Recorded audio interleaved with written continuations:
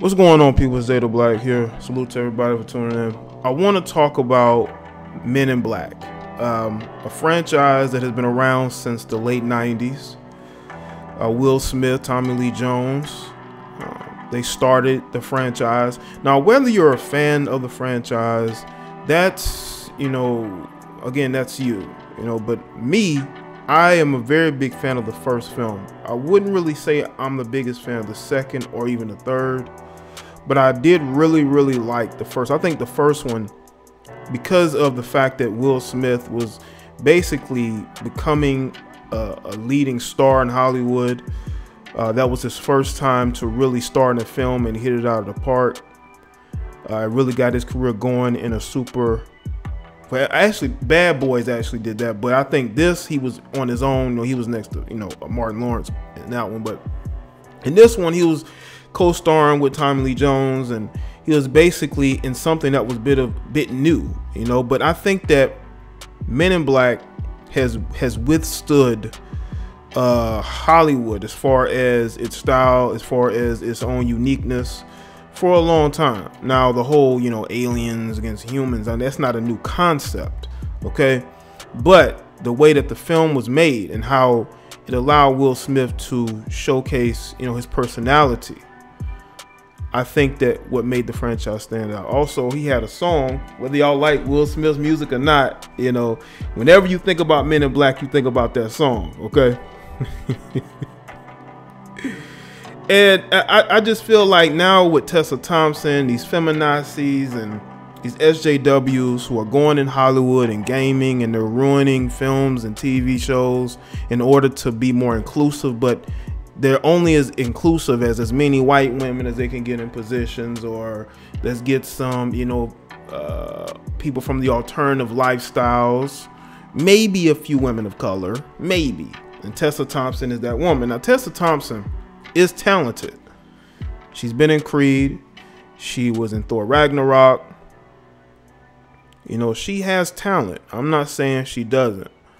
But her and some of these other illogical people who want to now change the name of the franchise to reflect your feelings or how you feel about the world. That's where we're at. That's where we're at. This Men in Black International is a reboot of her and Chris Hemsworth. And when I first heard about this, I was like, really? Like, what is the point of rebooting in the fact of you're putting Tessa Thompson, who, again, some people may not feel is dark enough. You do have the colorism community who aren't going to see Tessa Thompson as one of their own. They're going to think that she's too light. She's not black enough. Why is she representing us? And that's what Hollywood is. They put women who are racially ambiguous or biracial, and they're pushing a people of color narrative by using biracials, and especially biracial women like Tessa Thompson. And I'm hearing, people who I do respect, who do reviews of movies and TV shows, praising this as if we're supposed to accept this. This is what inclusion is. Of course, it's women. It's a female, but they like the film because it embodies what they feel like it should be. And I was surprised by a review or two that I heard, and how they cared more that Tessa Thompson was a representative of black women. But y'all got to understand, Tessa is a biracial woman who represents what Hollywood wants women or people of color to be. They want people to be, multiracial, to have no identity. That's what Hollywood is pushing. Whether y'all like what I'm saying or not, this is true. Now, I don't speak a lot about these particular topics. Maybe I should. If you think I should, leave a comment below. But the reason why I don't is because I'm a very passionate person. And when you're passionate and you're making content, it takes a lot out of you and it wears on you. And I see how it wears on other people. When you have to see the entertainment industry utilizing people, especially black people, in order to push narratives, or people who are biracial to push this, more inclusion for us, even though they are very much included. I grew up in an era where women were featured on TV shows, where women were featured in movies. They were the featured act. They were co-stars. They weren't looked down upon. From my knowledge, I don't think they were being mistreated. They were seen as stars. But what you have going on right now is you got a lot of people who are basically feeding off of negative energy when it comes to entertainment, when it comes to comic books. They want to be seen. You know, they feel like a franchise like Men in Black should have not only a woman leading the film, but you should change the name.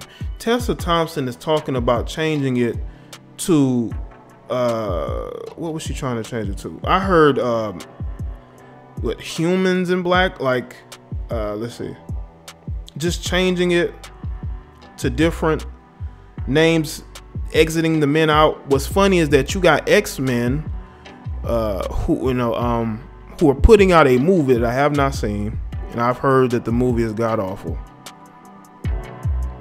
where you have the Mystique character telling Charles Xavier that they should change the name from X-Men to X-Women because the women are constantly saving the men. This is what they're pushing, and I've been very happy about the fact that there are women speaking out against this. There are women who are seeing what is going on, and they are seeing the narratives that are being pushed. Let me read a little bit from this Variety.com article.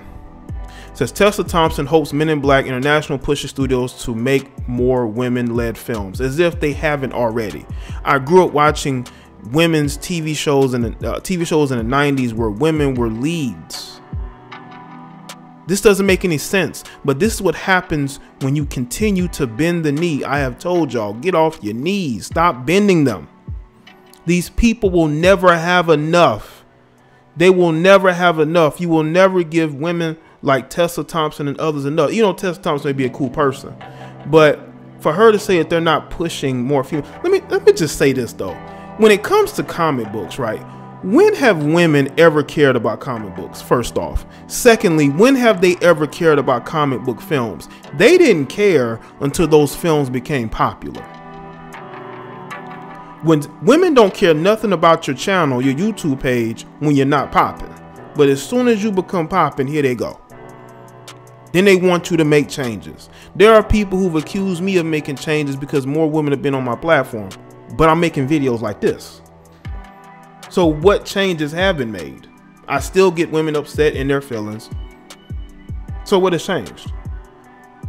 Whenever the more popular you become, the more insatiable the appetite to change what ain't broken occurs. And that's exactly what's going on with Men in Black. Say whatever you want about the franchise. Again, my favorite film of the franchise is always be the first one. I don't really care for the second one or the third one. But that doesn't mean that that franchise that was built on the name of MIB, the brand of Men in Black is MIB, Men in Black. It's the brand. You know, the black suits, the shades. That is the brand of it.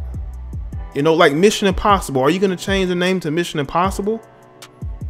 To Mission Possible? To give people more hope? I mean, where does it change? Are you going to change? Are you going to just, you know, all of a sudden, let's say you get a female Bond. Are you going to change the name of the franchise moving forward to that particular? I mean, maybe so. I don't know. But, or just call it 007 instead of James Bond, just call it 007, you know. Maybe you change 007 to 0010. Where does it end? You got people complaining about Cyberpunk 2077, right? And how the lead character is male, even though, from my understanding, they've done demos with a female lead. But this is how they designed the game. I believe you can customize your own characters. Everything don't have to be led by women. We've seen failure after failure after failure of you trying to push narratives. If you seamlessly put a female in the lead of a TV show or movie or a video game and it works without you having to push narratives, that's fine. As long as that character is relatable and people like that character and make people want to go see that movie or buy that video game, there's nothing wrong with that.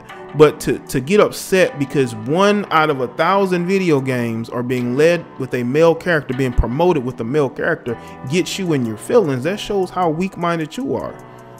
Hollywood, I don't know if it's years of women being harassed or Me Too'd in Hollywood, and they're trying to pay a penance for that, because there's a lot of these producers who may have been caught up in compromising situations. So they're trying to play the social justice game in order to keep themselves out of certain situations. So they're pushing this narrative that women need more inclusion and we need to do more for women.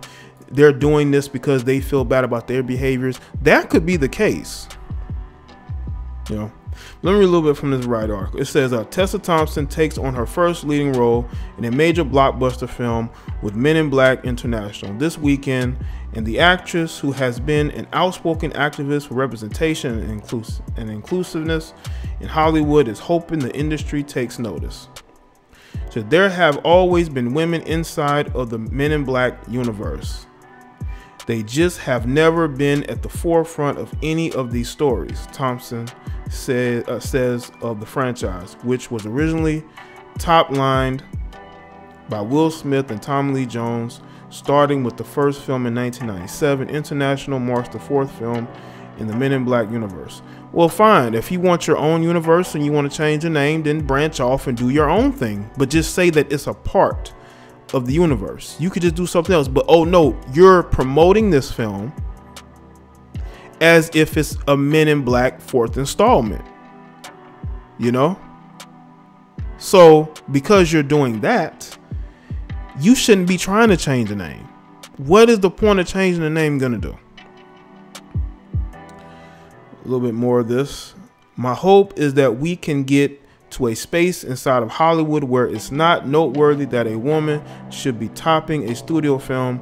Unfortunately, it's still something that we feel we have to acknowledge and congratulate because it just happens not frequently enough, Thompson told Variety at Tuesday's night's NYC premiere of Men in Black International, adding, "My hope is that a film like this helps us get there." Well, we've been trying to get there for a long time, seems like. And it's not men who are putting this narrative out there. I think it's a lot of women who are celebrating this. Look at Captain Marvel, man. Captain Marvel, I haven't seen that film yet either. I really don't want to, even though it's part of the MCU. I want to ignore Captain Marvel as part of the MCU. It was very cringy when she was in Infinity War.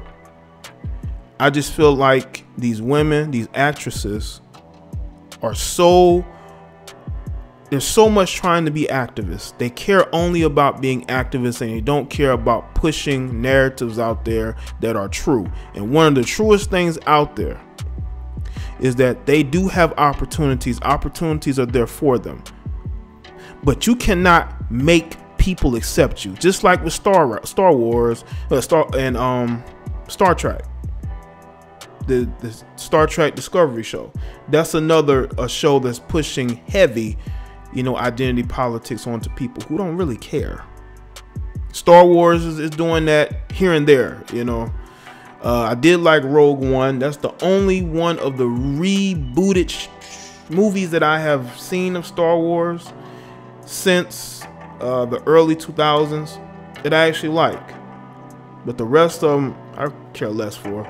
You're pushing your identity politics. I don't really care to see it. Even though they did it somewhat in Rogue One, it was done better than it has been done in other films. But I think Tessa Thompson and all these other people who are really trying to push narratives that really doesn't make any sense don't understand their customer base and don't understand that you cannot force people to accept what you're trying to push. So